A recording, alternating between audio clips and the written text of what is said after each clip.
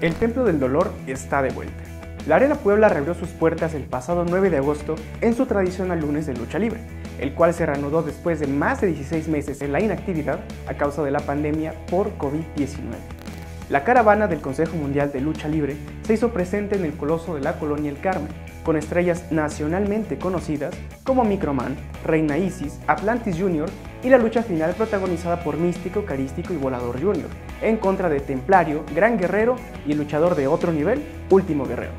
Aunque el aforo se vio reducido en un 30% debido a las condiciones sanitarias, la arena anunció boletos agotados horas antes de que iniciara el evento. Además, el regreso de la lucha libre a la ciudad supuso también un respiro para las y los comerciantes que conforman la verbena popular con sus puestos de máscaras, semitas, playeras y otros puntos comerciales que se congregan alrededor del recinto, añadiendo un toque pintoresco a la 13 Oriente y convirtiendo este espectáculo en una auténtica fiesta.